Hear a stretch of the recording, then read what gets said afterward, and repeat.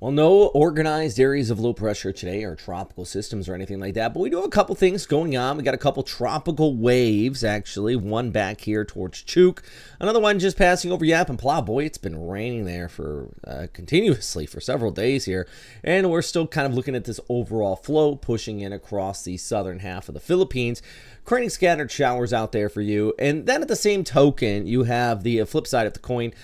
Basically, the Westpac high dominating northern areas of the Philippines means the heat is going to be on over the next few days into parts of Luzon. And then north of that is the rainy season front. That separation of cooler air over Siberia retreating as the Westpac high builds in.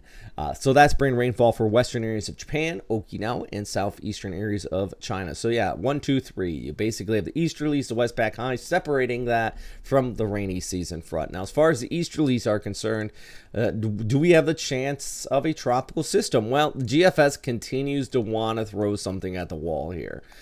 Basically, at the end of May, yesterday it was showing something developing out here towards the south and east of Okinawa. Today, it's showing something in the West Philippine Sea.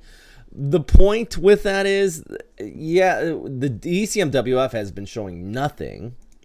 The GFS has been trying to develop something, basically a tropical wave south of Guam. Nothing is confident. Even the model that has been picking something up is all over the place. So with that said, I wouldn't be the most terribly concerned at this time. Granted, yeah, you know, we're heading through May. The fifth latest named storm on record, it was May 24th back in 2024. So, you know, we're almost getting the record-breaking territory for as far as lateness with developing storm systems. Lateness, does that make sense? I'm not quite sure, but I hope you understand. So, yeah, we're going to continue to monitor out here, at least for the time being, Monday and Tuesday. You can see this right here, a tropical wave pushing over the Philippines, scattered showers, especially along the east coast, and then it stays dry back here towards northern areas of Luzon. All this flows around, gets kind of picked up with the monsoonal flow, and that's what gets steered into our rainy season front back towards the north.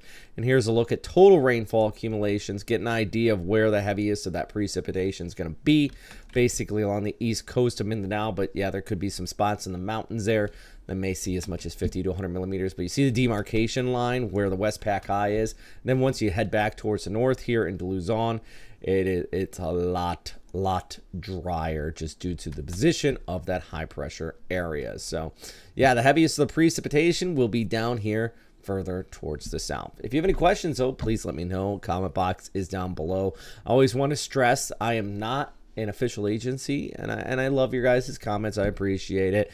But for those that watch every single one of my video updates, you know that I really try to point that out. Make sure you get your local information from the people that are there on the ground who can give you the best information, especially in the event of a natural disaster or anything like that. So yeah, if you have any questions, though, please let me know. Number one thing is, yeah, stay safe out there, friends. I hope you're having a great day wherever you are. All right.